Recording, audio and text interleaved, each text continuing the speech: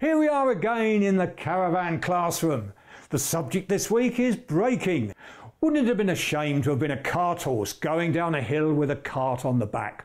It used to gallop along and catch up with a good old horse that was galloping too, and it would hit him in the back legs. The self-same thing happens with a car and a caravan, at least of the old type. Going down a hill, it would run forwards and tend to bump into the car, and that would be tough on its brakes. So somebody invented something called an overrun system.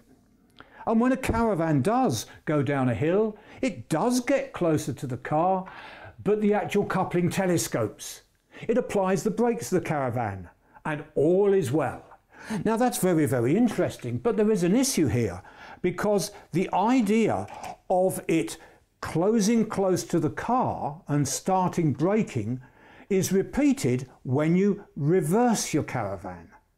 As the car pushes here, it telescopes the section here, this assembly, and the brakes come on. So how do you proceed? Well, the funny thing is, you probably reversed the caravan many times and you haven't actually noticed that the brakes come on. In front of me, I've got a modern caravan brake. I've got one or two little pieces which are separate, like the brake shoe and the magic device, which on here I've called the brake release lever. How does it all operate? Well, here's the main assembly. On the back, this is where the cable fits, and when the cable pulls, this expands and the brake shoes push outwards onto the brake drum. When you reverse, that's what happens, but it's very, very brief because of an item here which is called the brake release lever. Now you can't really see it very well, so I've actually got one separated out and it's here. And the point about it is it fits against one of the brake shoes and it has a system whereby it pivots. What happens when you reverse is this incredible arrangement notices that the wheel is actually turning the other way round because you're going backwards. And as the wheel turns round, this rocks.